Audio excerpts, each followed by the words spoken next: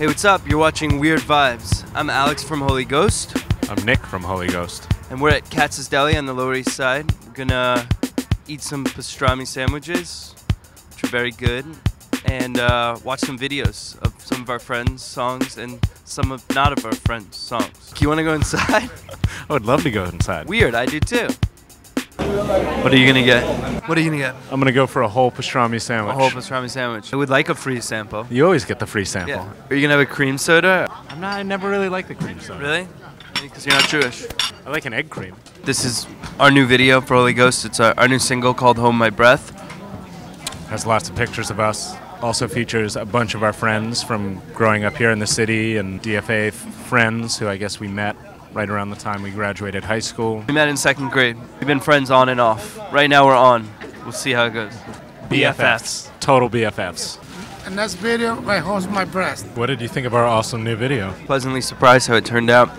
Gets better with age. There's a picture in the video, an amusement park when we were 13. It's actually also a t-shirt and a mug that we made. Nick has bleached blonde hair. And a visor. I'm wearing a visor. I have an earring. I didn't know my bar mitzvah would end up in the video, but it did. Of course I was there. It was Jewish themed. It was Judaism was the theme of the bar mitzvah. God. And my bar mitzvah, a bird on me as I was walking out of the temple. That's all I really remember about that day. That was the first time I sang in public, was at my bar mitzvah, though. My portion. Enough bar mitzvah talk. Let's get to the tunes. Let's get to the meat of this. This next video is by Neon Indian. It's a pal and a very good musician, and it's called Polish Girl. It's awesome. You're tuned into Weird Vibes. That was a pretty good video, wasn't it, Nick? Another hit. Is that Ron Jeremy? No, I think that's Mr. Katz himself. That's not nice. Everyone's on this wall. Anyone who's anyone. Matthew Broderick. We're not up there yet. I don't know how you get on the wall. I feel like we're not going to ever make it to the wall. Well, we always said if we were able to play at the Bowery Ballroom, that was kind of like the end game. And we're playing at the Bowery Ballroom. So for a bunch of New York kids, it's all right. Anything above making a living playing at Bowery. Icing on the cake. Icing on the cake.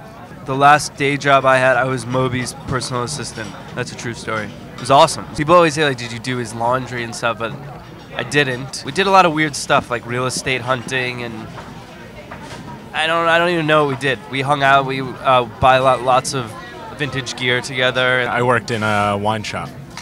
I can smell if wine is corked, which... I have a passing knowledge of late 90s techno now. Yeah. There you go. That's what our old jobs got us. The next video is our own video, because that's the kind of guys we are, playing our own stuff. It's for our last single, which is called Wait and See, and it features a day in the life of us, but with our dads playing us.